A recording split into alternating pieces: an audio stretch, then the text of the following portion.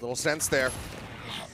Very strong opening kill to find. Dispenser now looking to hold things down from the back. The B sights, takes a shot through the cyber cage. Will manage to connect with Zeke. Pushes up onto the pillar, gets the Cam spot out onto one. Pushes the corner, finds CNET, but not before Dubstep falls. Cam is out yet again. Now has the tag in on the Keyless. Just running out of time. Bone Cold going to be good for one. Can they actually get the spike planted? It seems like no, they absolutely cannot. Dispenser steps up when he absolutely needs to.